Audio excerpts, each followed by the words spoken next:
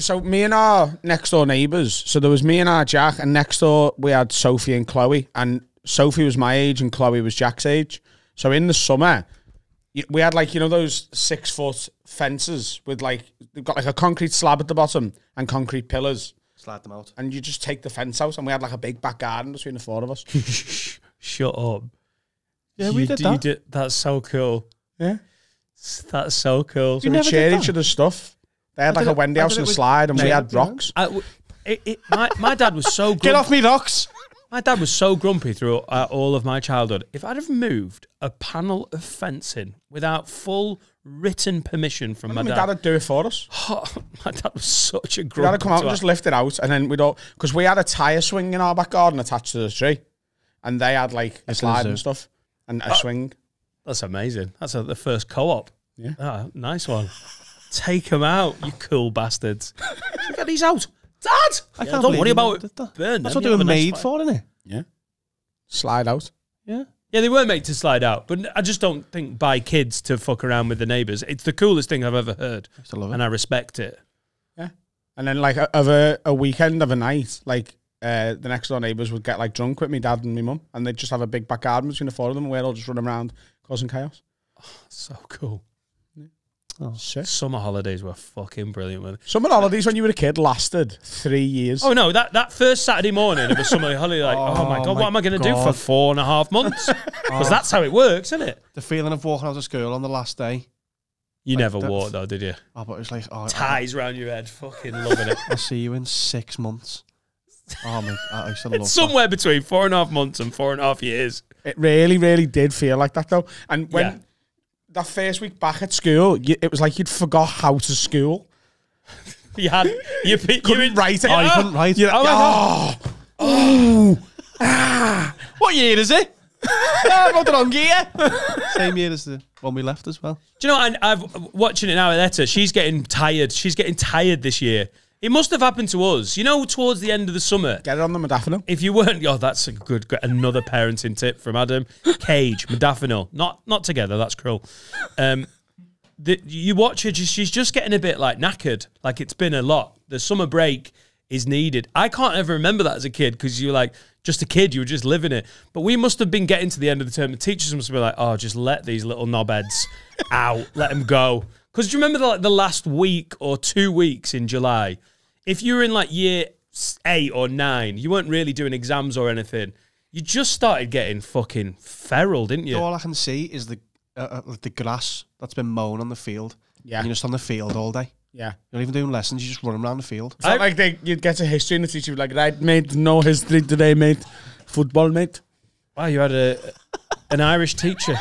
Really good. Come on, mate, we have broken all the books, mate, so we're going to play... football on the field. I remember teachers. Now I realise what it was. It was just them going, oh, I can't be fucked. They've gone. Mentally, we'd all gone. I remember classes were like, we're going to go out on the field. Oh, we just had a whole... Or when they'd wheel in that telly and put Matilda on. Oh, here comes the telly.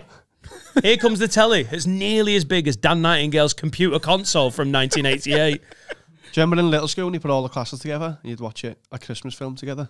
Like 4 classes on the floor. Oh my God, yeah. I used to love that. Oh, mate, I'd love to go back to school, you know. Fuck me. I remember Mr. Edwards, our chemistry teacher. We went to school with a guy called John Lloyd, who I think I've talked about before. It was just, he's like, his hormones kicked in when he was about 8. He's like he was getting served at 12. He was just like a grown man at an all-lad school. We all looked up to him. He was funny as fuck. He basically left the school at just before GCSEs. I think he was sort of invited to, I don't know. They moved away. He wasn't there for GCSEs. But from 1st to 3rd year, that cunt made every day more fun, like harder to work. He was just such a fucking, and he was really good at knowing how far to push certain teachers. Like I think I've said this on a previous episode. We had an RS teacher called Boggy Whitmore, Mr. Whitmore, and he was famous. Boggy Whitmore? Yeah, Boggy Whitmore. He had he'd have been dead. He had like an Armish sort of wraparound beard, right? He'd have been so dead. And he was into violins. It was like a rumor that he was into violins. So if you caught him in the right way, you could go, Mr. Whitmore, and it was never us but brave enough. It was always John Lloyd who was like, sir, like at the start of a lesson. Yeah, And that tone of voice from a year 9, honestly, is them trying to write the lesson off in it. Say, yeah. Hey, I've heard, right, just rumours, right, that your daughter's fit. Mr. Whitmore, I'm really interested in violins. Could you tell us how to make a violin? And the game was to try and keep Boggy Whitmore going. So you could do, because our lessons were an hour. Our lessons were an hour. How far into that could you get before you went, oh, never mind about this, I'm going to teach you religion. We once got him to honestly, it was 4 minutes before the end of class. And John Lloyd was just in the back going, keep him going, keep him going. And if you tried to ruin it, John Lloyd would fucking kill you. He'd be like, oh, yes, sir, really? And how'd you get the strings on? Oh, if you're really interested, Fletcher, I will tell you. Fucking legend. And once he got Mr. Edwards, the chemistry teacher, to just do a stand-up set. One of the best things I've ever seen. I'd pictured it third year, year 9.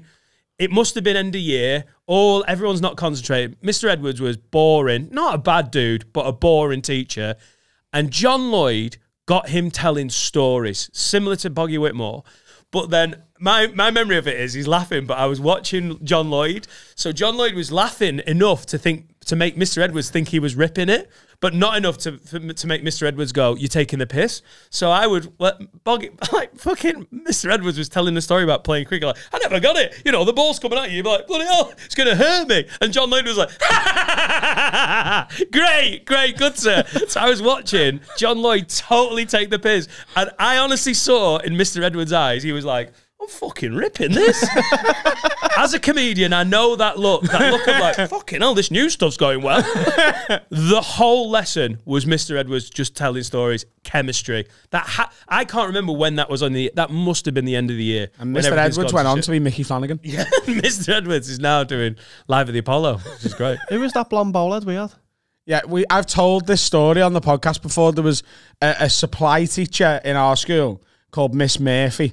Yeah. And she pretended to be like an in the know about footy. And she was a massive Liverpool fan, season ticket holder, I think. Yeah. And if you got her talking about footy in the first 5 minutes of the lesson's over. Like, she would not stop. Yeah, we didn't have to lead it. We'd start it and sit back. Yeah. She was a supply teacher. Yeah. Are they a bit like Maverick anyway? Because they're like... But like, you know, like a permanent resident supply teacher. Right. So like, she was always in our school and she just covered whoever was off. She was Solskjaer. She was a super sub. Yeah, literally. Right. So, but I remember her trying to tell Everton fans in our class that Arteta and Tim Cahill were both going to Everton in the summer. I remember a Liverpool fan I think she was covering a history lesson. What was the subject that Mr. Rowan taught? IT. Yeah. Right. So I think that was just an abacus for me. I think someone went, hey, miss, have you heard these rumours about like Arteta and Cahill? She's like, sit down. Pens down. And I was just gone. It was fucking a brilliant... We've told the story on this before. I loved it. I loved it when you had to pitch it just right. If you were taking the piss too much, they're not idiots. But some of these... This is no offence if you're a teacher... I look back now and think some of those teachers were just fucking geeks. They were just grown-up geeks who are like, oh, Mr. Edwards was like, I like chemistry. He's never told a story that's got a laugh in his fucking life. And now a load of 13-year-olds are taking the piss. So good. Did you do sex education? I teach it now to grown women. Oh, good. Thank fuck for that. Get your pipettes. Biology. Yeah, we must have These done are your tits. some... That's your pussy. Look at my cock. Yeah, that's how you get thrown out of most schools, isn't it? No, Mr. Rowe? Mr. Rowe's coming in? Oh, right. It's a night school. It's a night school. That's what I call it. Sexy night school. Just him in one bed in his house. Night school. Yeah, night school's in. Get your protractors out.